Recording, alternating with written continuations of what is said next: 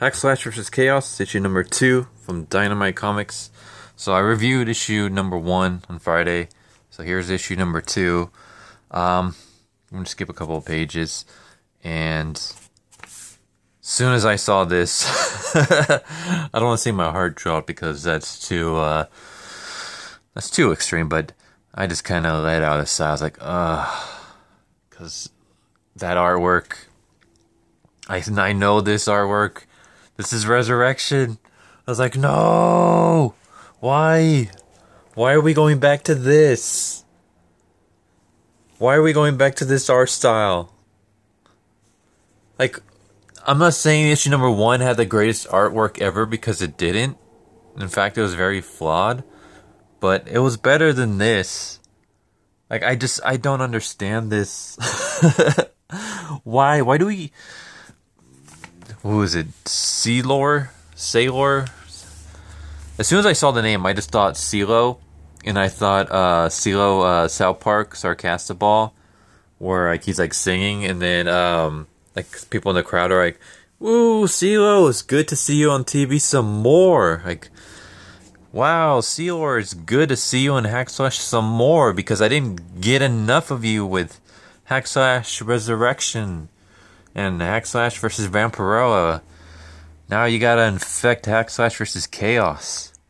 Damn it.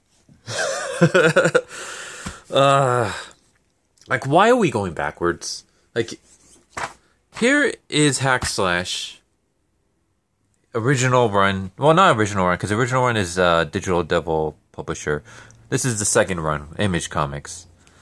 Look at the detail. Okay, I mean it's not like A+ artwork, but look at the details of the faces, especially Vlad's. And now look at the detail of Vlad's face.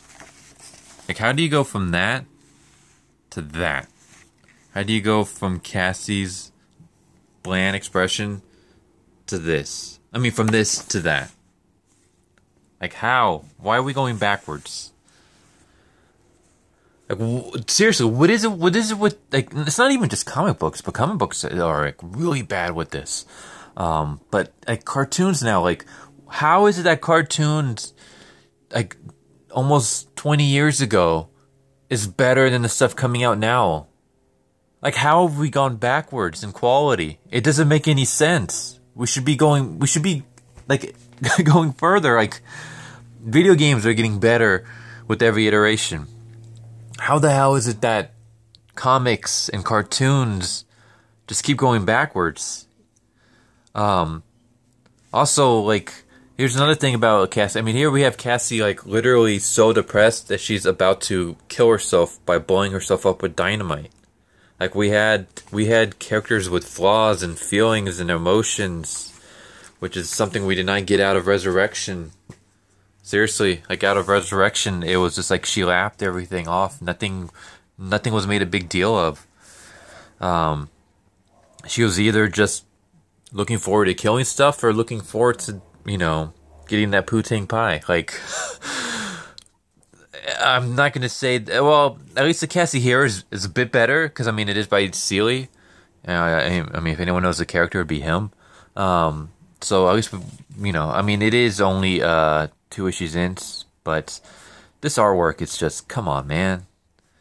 Like, it's not, I've seen worse, but I've seen better from Hack Slash, and I just showed you better from, like, 2007, I think, like, over half a decade ago. But why are we going backwards? Like, I mean, you look at Ben 10, the new Ben 10, you look at Teen Titans Go, you look at the new Scooby-Doo, you look at the new She-Ra. I know those are cartoon examples, but still, why is it that art styles are just going backwards instead of forwards? Unless you're talking manga. Manga, you know, as artwork just keeps getting better. And anyone who says, oh, you know, manga doesn't have great artwork, you are reading the wrong manga, my friend. Like, when manga is getting better than comics in terms of art style, and it's like, it's this, and the thing with manga is that it's only one person. Well, usually the person has assistants who usually do the backgrounds. But it's usually one guy drawing the whole entire series, and usually the same person who's drawing is also writing it, and they're usually doing it weekly. Sometimes there's monthly. It all kind of depends on the series, but I mean, so to keep up the quality, like, meanwhile, comics, you got a whole team of people working on one issue a month, and you can't even keep up with one guy doing weekly stuff on his own. Yeah, so basically Cassie and Vlad are on their own. Cassie is kind of like wondering why Vlad isn't all gung-ho about going after the Blade. Because Vlad is usually gung-ho about going after villains and stuff like that. And his thing actually makes sense. His thing is basically the Blade wipes out all the undead. Like everything that's, all the undead get destroyed. And Vlad has died and been brought back. Cassie has died and been brought back. So wouldn't the Blade also get rid of them? And I like Cassie's reaction to that, where she's like, we've been killing these things for years. Like every time when we go out there to fight something, we're putting our lives on the line. Like, I'm already ready for death kind of thing. So I kind of like that. That's kind of like a nice little touch. So yeah, I mean, look at evil Ernie. Like, that's what he looks like now. I hate this artwork. I mean, it's better than like stuff I've seen from, I guess, other issues, like other series, kinda. I mean, it's its own style, but I don't like this for Hack Slash, and I don't like the fact that you guys tease me with somewhat decent artwork, and then you go back to this. But yeah, basically the Chaos Brigade wake up. That's what I'm calling them, anyways. Anyone who gets that reference gets the kooky. Wake up and realize that Cassie and Vlad are gone, and that the voodoo lady is gone, and then they think that basically they're going to Cassie and Vlad are like traitors, and maybe that they kidnapped the voodoo girl, or even the voodoo girl. Basically, Ernie has like a vision thing that Cassie and Vlad are gonna like wipe out. They're gonna get the Blade to wipe out all undead, which includes all of them. So they basically see Cassie as villains. And then we get this, and I'm like, you know what? This is like just a face. Like, this looks like something out of like a Gorillaz music video. Like, there's some parts where it's like, okay, like this right here isn't like too bad, and I guess this over here isn't that bad. This lady kind of reminds me of the Spirit from Dead by Daylight. But there's just like other parts where it's just, I don't know, I'm not a fan of the artwork. It's very weird, because like the faces, you either get pretty decent faces, or you just get like very bland faces, if this will zoom in. But yeah, basically the voodoo lady uses, they're fighting Purgatory, and this witch lady who controls bugs, and the voodoo woman like uses her powers to kill all the insects and the spirit, basically.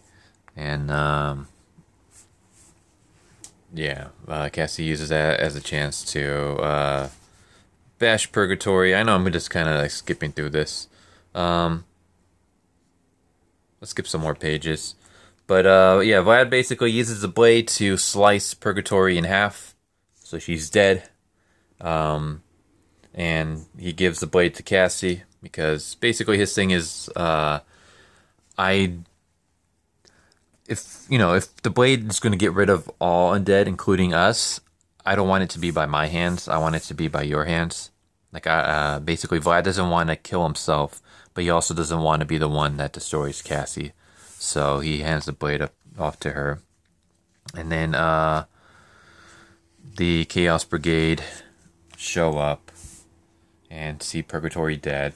And I'm not going to show the rest, But I will say that that's not the end of Purgatory for anyone who's worried. This issue makes it very clear that Purgatory is not defeated for good. But yeah, that's the end of / issue number 2. Story was fine. I mean, at least we got more action this time. Even though everything seems to be pretty rushed. Like, let's see. I'll show you. So we see basically Cassie and Vlad inside like some hotel of some kind, and then we immediately cut to them inside a store. Like here, okay, so we cut to them inside the store. I'm assuming that's Cassie, even though her hair is weird. Yeah, that's Cassie. Like the hair kind of throws me off, because like, why is it green? Her hair's like, yeah, what's with the green? When you see Cassie, and Cassie's like, okay, black lipstick, pure black hair. Then again, the skirt seems to be different. Like, I can't tell if this is supposed to be Cassie or not. I think it's supposed to be Cassie, but it's just the continuity is just weird. Because like, see, like here, it's just bra. It's just a bra with fishnets. Over here, the shirt actually, it looks more like a tank top with the fishnet. But here, the fishnet seems to be a little, yeah, I can't tell. At first, I was pretty sure, okay, this is Cassie, but now I can't really even tell. If this is Cassie, then the continuity is just really garbage from literally one page to the next. I mean, green lipstick, green hair, tank top instead of just the bra. The skirt is a bit longer than the one Cassie's wearing. But, again, that just kind of proves my point, like, it kind of jumps all over the place. So let's just pretend that this is Cassie. So then we literally go from them in the hotel to them in the store to immediately them in the back room like this. If this is not Cassie and this is just some other god chick, why would you go with this design? Why would you go with the girl who looks similar and is dressed very similar to Cassie but not be Cassie? Like, that's just going to confuse your readers. And then again, if let's say that's not Cassie, so then we go from hotel room to immediately Cassie and Vlad in the back, surrounded by bugs. Like, the pacing is just really off, regardless of if this is Cassie or not. I'm leaning towards no, just because Vlad's not here, whereas Vlad is immediately here. I'm thinking basically this is just like right now as we see the scene, Cassie and Vlad are actually in the back being attacked by bugs, and this is just some other girl. But again, it just begs the question: why are you going to draw a girl that looks exactly like Cassie? Why are you going to do that? Like, it just confuses the reader. I blame this on the artist as well. I mean, you literally could have drawn any other woman. Just draw a normal woman. If she has to be goth, give her a different hairstyle. Give her a different clothing, so it doesn't look exactly like Cassie. But yeah, the pacing is weird in this issue, and the art isn't the greatest, and I'm starting to, I mean, I'm still gonna keep picking up the series and stuff like that, but I'm starting to worry. I don't know how many issues are supposed to be in this series, but I'm not a fan of the pacing already. Like, in just this issue alone, even from page to page, it's just like it's confusing, and I'm not a fan of Sailor, whatever the hell you want to pronounce that name. I'm just not a fan of that work. But yeah, that's Hack Slash versus Chaos issue number 2. Hope you guys enjoy this video. Please leave a like if you guys liked it. Subscribe if you haven't already. Hit the bell for notifications. Feel free to comment down below. Tell me your thoughts on this. What are your thoughts on the issue? Your thoughts on the artwork? Your thoughts on artwork just going in just like a weird direction in general. Like, just everything seems to be downgrading. But yeah, hope you guys enjoyed. Talk to you guys next time. Later.